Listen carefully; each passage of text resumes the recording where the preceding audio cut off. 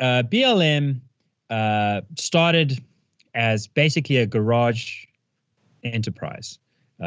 Patrice Cullors, Alicia Garza, and Opal Tometi trying with very little resources to get a thing going, mainly using a hashtag, mainly using social media activism, sometimes derided as slacktivism. But they were not slacktivists at all. They were very trained and very disciplined. By 2015, they got their first major break, and that was after the killing of Michael Brown in Ferguson, an interesting case we might get back into. Their slogan, together with the slogan "Hands Up, Don't Shoot," went viral. By some accounts, shared 21 million times over a short period in the US. And that drew a lot of attention, not only to the idea of police violence, but also to their movement in particular. And they leveraged that attention to raise money. Of course, raising money involves all kinds of tax events. And so after they became the Time Person of the Year, or runner-up Time Person of the Year, a great accolade for them, I'm sure, they approached 1,000 Currents, which is a non-profit sort of umbrella organization which works as a consulting firm, basically to help NGOs manage their finances. 1,000 Currents then moved Black Lives Matter nominal HQ to Delaware, which is basically a tax haven state. It has some of the lowest taxes in America. And they started collecting serious money. By 2019, their net assets were valued at $3.4 million. So it's about 70 million rand. And that's their net assets. They'd already been paying salaries. They already established more than 40 chapters around the world, each chapter involving someone who's being paid.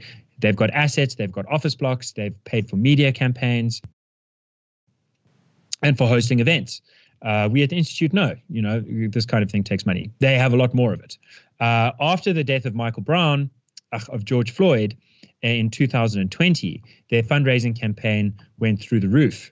And in just a few weeks, they reported to the Associated Press that they had raised 1.1 million donations at an average of $33 a donation, which comes to $33 million. Of that $33 million, they pledged $12 million to particular projects and kept the rest for themselves for later, which means that at the moment, their net asset value is looking like $500 million rand. Now, are we saying that in and of itself is a bad thing? No, not at all. They are. What it is to say is that they're very serious activists, and that they appreciate what you need for activism includes public platforms, access to very widespread American platforms like CNN, MSNBC, New York Times, Washington Post. So they sort of get the free media there, but it also requires paying salaries. And I sort of admire their tenacity and their enterprise in that regard. I do want to draw attention to the fact that there's another official there's another organization, not-for-profit, that has the Black Lives Matter in its name. This is called the Black Lives Matter Foundation, as opposed to the Black Lives Matter Global Network. This was also originally founded in California, much later, and it was founded by a man called Robert Ray Barnes. So I have to check my notes there.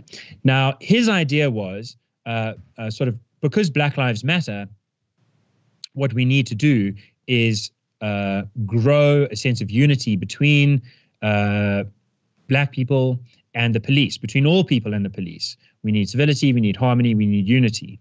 As a result of this, in part, the BLM Foundation has been derided in every major American publication that I can find. The story was first launched by BuzzFeed about a month ago, but since then it's been picked up almost everywhere. It's been derided as fake Black Lives Matter, because Black Lives Matter as an idea or as a movement now stands for disharmony between the police and the public. It stands for defunding the police, and it stands for a series of other reforms. It does not stand for civility and harmony between the police. This is the basis of one of the bases upon which Robert Ray Barnes's organization has been slandered. Another is that he hasn't spent some of the money that he's raised. I'm not too sure about that. If so, that's no good. So yeah, there are definitely two different ideas about Black Lives Matter, and there's only one that's winning in the public square. And that's the Black Lives Matter. The more I don't think it would be unfair to say the more aggressive version of the movement, led by the three ladies on the cover of this report. Yes, it's the more revolutionary.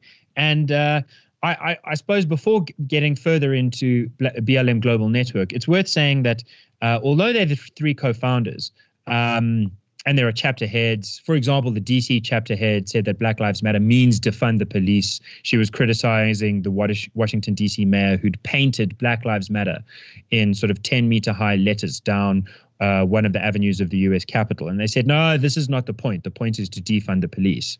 But they are not alone. They are sort of independent actors that have in the public mind been deemed to be Black Lives Matter leaders. One of them is Colin Kaepernick. He was a footballer, B-string footballer who refused to stand up while singing the American national anthem a few years ago, insisted instead on taking a knee to draw attention to Black Lives Matter. And there's the Reverend Al Sharpton, who is a famous American evangelist who spoke at George Floyd's funeral and has led Black Lives Matter rallies. And so Colin Kaepernick, for example, wrote a tweet just after George Floyd died, which he pinned up. And I'd like to just read this out. When civility leads to death, revolting is the only reaction. The cries for peace will rain down, and when they do, they will fall on deaf ears. We have the right to fight back. So again, we sort of get the sense that there's this Black Lives Matter movement, which the organization is the principal actor of, but which has gained broader celebrity support, which stands very much at odds with what, for example, BLM Foundation would like, which is harmony, peace. They're making the cries for peace. Colin Kaepernick and others say, no, the cries for peace must fall on deaf ears.